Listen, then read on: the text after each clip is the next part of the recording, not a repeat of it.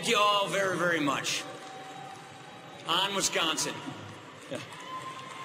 Hey, delegates, friends, fellow citizens,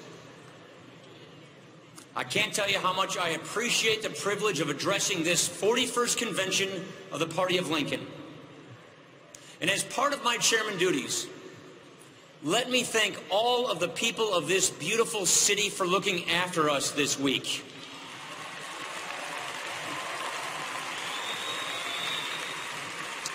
And above all, I want to thank the men and women who are here from law enforcement for your service.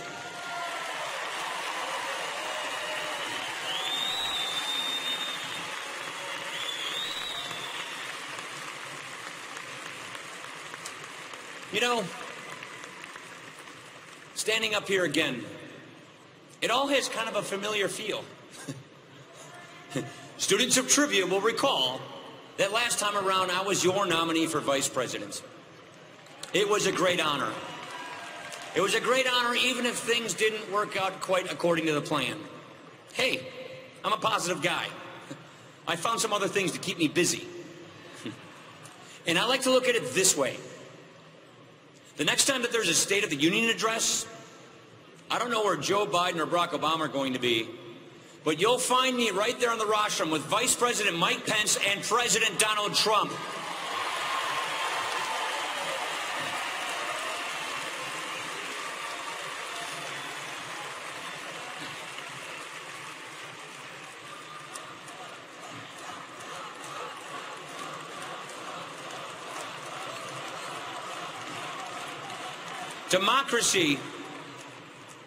Democracy is a series of choices. We Republicans have made our choice. Have we had our arguments this year? Sure we have. You and I call those signs of life, signs of a party that's not just going through the motions, not just mouthing new words for the same old stuff. Meanwhile, what choice has the other party made in this incredible year filled with so many surprises? Here we are, at a time when men and women in both parties so clearly, so undeniably want a big change in direction for America, a clean break from a failed system. And what does the Democratic Party establishment offer? What is their idea of a clean break?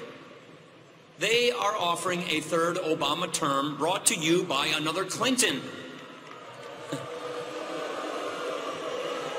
And you're supposed to be excited about that.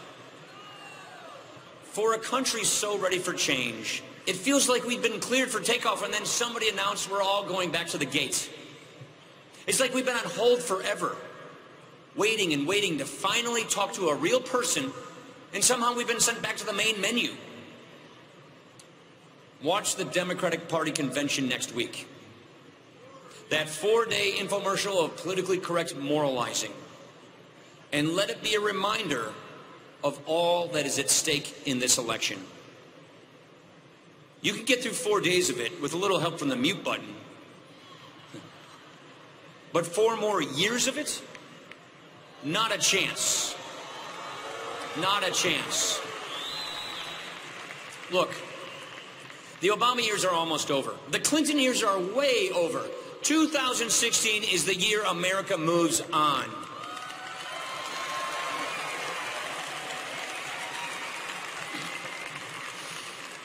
From now to November, we will hear how many different ways progressive elitists can find to talk down to the rest of America. To tell the voters that the Obama years have been good for you, that you should be grateful, and well, now it's Hillary's turn.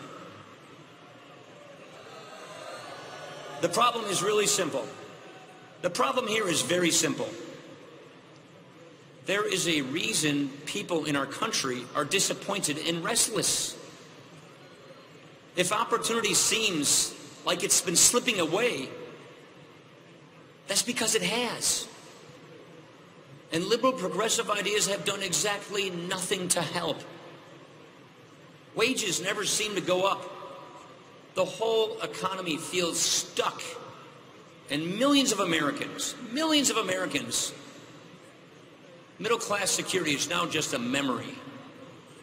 Progressives like to talk, like our president, like to talk forever about poverty in America. And if high-sounding talk did any good, we'd have overcome those deep problems long ago. This explains why, under the most liberal president we have had so far, poverty in America is worse, especially for our fellow citizens who are promised better and who need it most.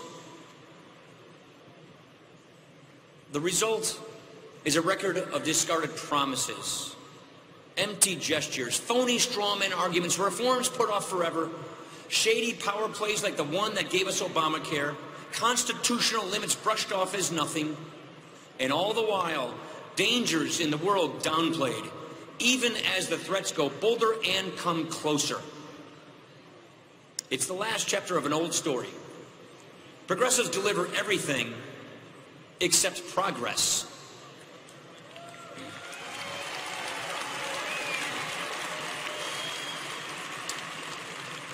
Yet, we know better than most. We know better than to think that Republicans can win only on the failures of Democrats. It still comes down to a contest of ideas, which is really good news, ladies and gentlemen, because when it's about ideas, the advantage goes to us. Against the dreary backdrop of arrogant bureaucracies, pointless mandates, reckless borrowing, willful retreat from the world, and all that progressives have in store for us, the Republican Party stands as the great enduring alternative party. We believe in making government, as Ronald Reagan said, not the distributor of gifts and privilege, but once again the protector of our liberties.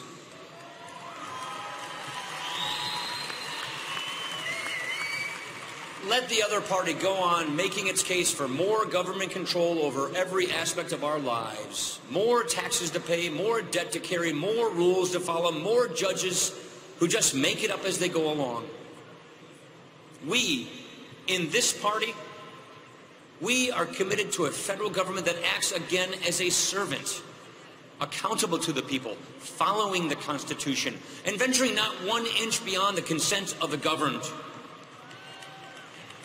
We in this party offer a better way for our country, based on fundamentals that go back to the founding generation. We believe in a free society, where aspiration and effort can make the difference in every life, where your starting point is not your destiny, and where your first chance is not your only chance.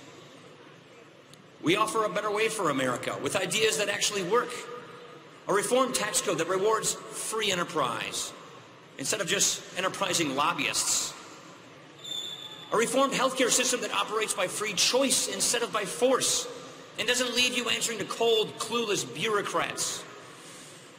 A commitment to a renewed commitment to building a 21st century military and giving our veterans the care that they were promised and the care that they earned.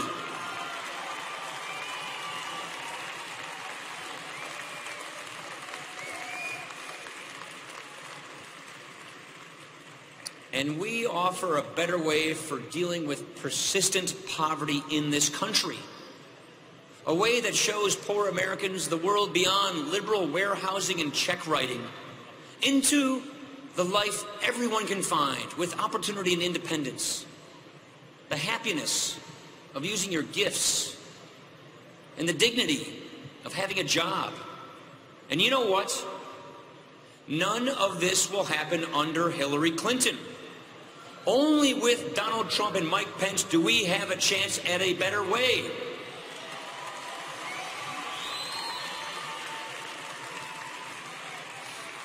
And last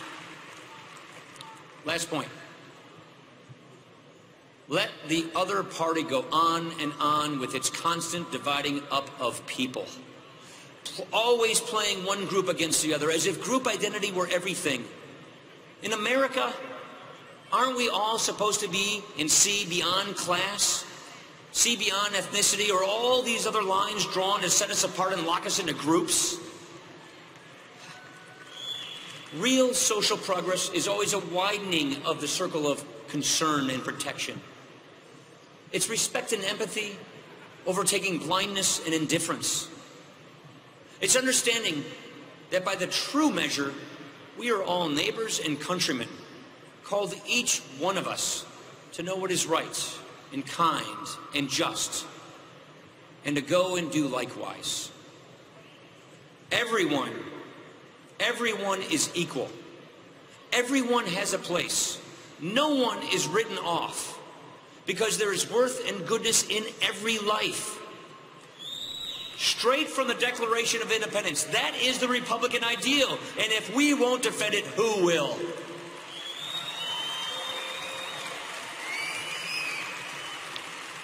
So much that you and I care about. So many things that we stand for in the balance in this coming election. Whatever we lack going into this campaign, we should not lack for motivation. In the plainest terms I know, it is all on the line. So let's act that way. Let's act that way. Let's use the edge we have, because it is still what earns the trust and the votes. This year of surprises and dramatic turns can end in the finest possible way, when America elects a conservative governing majority. We can do this. We can earn that mandate if we don't hold anything back, if we never lose sight of the stakes, if we never lose sight of what's on the table. Our candidates will be giving their all. They'll be giving their utmost, and every one of us has got to go and do the same. So what do you say? What do you say? What do you say that we unify this party? What do you say that we unify this party at this crucial moment when unity is everything? Let's take our fight to our opponents with better ideas. Let's get on the offensive and let's stay there.